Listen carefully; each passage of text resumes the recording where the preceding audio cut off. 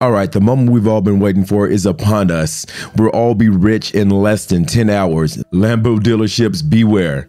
The ADA hodlers are coming. Just like you guys, I'm super excited for smart contracts finally launching in less than 10 hours for ADA. I actually made this video to explain what to expect when smart contracts launch. I think a lot of people are like, oh my God, I'm gonna be rich. It's gonna be crazy. Like I've been holding all these years. It's gonna shoot straight to the moon as soon as smart contracts go live, without really thinking about how long it's going to take and the mechanisms behind smart contracts. So I'm just going to get slightly technical in this video and show you guys actually what smart contracts do. I've given a brief overview of what smart contracts and dApps actually do in one of the videos that you'll find up here. But in this video, let's just focus on smart contracts for Cardano so we can actually know what to expect once they actually go live with the Alonzo upgrade. So if we look at something that Charles put up the other day, Cardano's Alonzo upgrade is going to bring programmability to the blockchain. What does that even mean? A lot of people are like, okay, programmability, smart contracts. I don't exactly know what that means. I'm just excited because I think Cardano is going to shoot to the moon as soon as smart contracts are live. So I've talked about it in other videos, but all the smart contract is a little small piece of code that allows agreements between two different parties without a third party being involved, right? Super simple, if this then that. So I actually want to jump in, and like I said, we'll get slightly technical, not anything super crazy. I want to look at Marlowe, which is a playground for development on the Cardano blockchain. And I want to show you some of these use cases that are actually going to come out. Remember, it still takes developers to develop these cool dApps using smart contracts to actually get usage out of ADA. Like right now, I just want to show you guys something real quick. Most of us are actually hodling our ADA because if we actually go in and look at blockchain insights, let's look at how much ADA is staked by percentage wise. So if we go all the way back to January 1st of this year, we're at 67% being staked and locked up and actually gaining interest, which is something that I've done with my ADA for a long time, up until recently, until I discovered Cardano NFTs. And then going all the way over to the 10th of September, we're at 70%. So roughly this whole year, 70% of ADA has been staked. Let's talk about why that actually is. The reason why it's staked is that smart contracts weren't here and there was really no practical usage for ADA at the moment, besides us holding it and gaining interest, which I love doing. I've gained tons of rewards off of it, so shout out to all the stake pool owners out there. But now it's getting to the point to where I guarantee you with smart contracts, we're going to see this amount of ADA staked go down a little bit, and even see numbers like where it says total amount of ADA wallets. We're going to see this actually grow. It's already been going parabolic since January 2nd. So we have a look here. We're like, all right, 205,000 as of the 2nd of January, go all the way over here to where we're at now. That's 1.5 million actual ADA wallets. So people have been anticipating smart contracts for a while, but as viewers of FUD Fighters, I don't want you guys to be disappointed when smart contracts happen. That's why I want to take you behind the scenes and show some of the exciting things that are definitely going to happen with smart contracts. It just may not happen tomorrow. So I just want to give you a bit of insight into how everything works with smart contracts and what they actually are and how to actually configure a smart contract in a very, very basic block-based way. If I jump back over here now, and we have a look at something like Marlowe Playground, which is just something that developers can use to write a smart contract. There's several different practical use cases here for these contracts. Like we have being able to use it as escrow to do an exchange between the buyer and the seller, and an arbiter as well. We can do escrow with collateral, which is very interesting to me. We're going to jump into that in a second. Coupon bonds, direct swaps as well, which is super cool. Like a lot of the dexes that are going to come out that allow us to exchange tokens or fiat for ADA are going to be using this type of smart contract here. But just for simplicity's sake, we're going to go to escrow with collateral. And remember, the programming language for Cardano is based off of Haskell. It's actually called Plutus, but if you know Haskell and go through the Plutus Pioneer program, you can probably get your head around it. And then you can also write in JavaScript or Marlowe. We're actually going to use Blockly because I found that if you're not a technical person, you can jump in and really understand Blockly and get a very basic understanding of how smart contracts work. And we're going to have a quick look here. This is probably the simplest way I could find to explain how smart contracts work in a very block-based format. I've taught kids 6 and up how to actually use this by programming Spiro robots using block-based coding. So don't get too caught up in trying to understand what's happening in this code. Let's just look at a few different areas. So let's look at the actual roles here. Let's look at our constant parameters. Let's look at the actual currency currency type here and the different accounts, right? So very simply, there's things happening with the seller role here up top, and then there's going to be things happening with the buyer and other things going back and forth between the seller and the buyer. We're going to actually try to come to some agreement or consensus here as well. After we came to that consensus, we're going to have some kind of payment or exchange in the code in its very basic sense, right? And then we have our different addresses or public keys here that everything gets paid out to on this code. That is a very simple smart contract, right? So when one party does this, the next party does that, or if this, then that, to keep it even simpler, to kind of satisfy the requirements of a contract automatically without anybody else having to get involved. So what this is interesting to me is that when I look at where it says currency here, or even collateral amount, think about all these Cardano NFTs that I have being used and inputted in as the actual collateral or the currency type.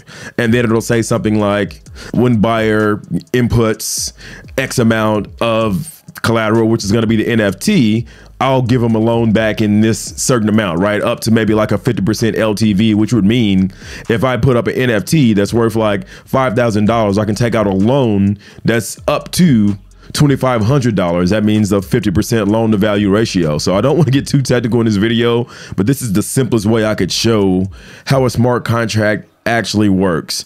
Hopefully there's been developers working in the testnet using these smart contracts and actually putting together some super cool projects for us to jump into in the next couple of days as smart contracts go live. It may not be, because there's a lot of things that need to be worked out, right? So I talked before about oracles like Charlie and dexes like Ergo. So if we go back and look at that chain of code inside of here, there'll be at one point when it comes to actually trying to confirm the addresses or getting the current price of the certain currency, we're gonna have to actually plug in an oracle like Charlie 3 inside of here to return the actual price of everything. And hopefully there's some projects out there. This is on developers.cardano.org that have been doing some great stuff with some of their more advanced features of their project to allow for maybe some yield farming or some DeFi things, or simple smart contracts on something like CNFT.io as well. But here's what I would do. I think a lot of you guys are going to be watching the actual ADA price. I wouldn't watch that.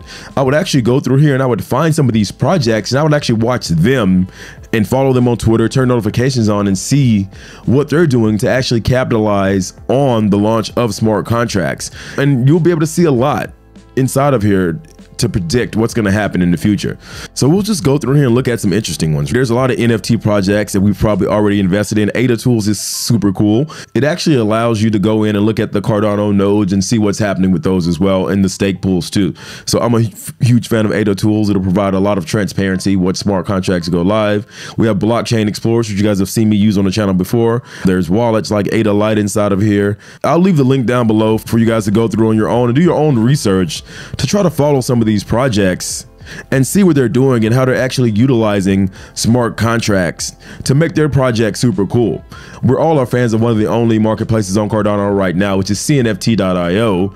And one thing that really frustrates me with CNFT.io, besides them being down all the time, is that when I go to buy something, I have to wait on the seller to actually send it to me. And I sell things on here as well. And the other day I missed out on like 140 ADA because I just didn't check that email address. It's one of my encrypted addresses and I don't check it all the time. No excuse. But what'll happen with smart contracts, and if they're smart, all the time they have their database down, they're preparing everything to be ready for Alonzo. So what'll happen in the background will be kind of like that block code that I showed you. Will be when a buyer pays, it should automatically send the asset to the buyer as long as it satisfies some of the requirements that are written into the smart contract. Another super cool thing about this, all these projects that are coming out right now, they're not too keen on the secondary market. I mean, they like to get the exposure and for the floor to go up on their projects, but they're not being able to get the royalties on the back end. So what smart contracts are going to allow is for it to be written in to say, okay, when somebody jumps in and buys this very important dummy for 50 ADA, I'm gonna get a certain percentage for it. When it's sold on, I'm gonna get a certain percentage of that as well every time that it's transacted on the blockchain. That's what's happening on ETH for years. So that's something I'm super excited about that smart contracts is gonna bring.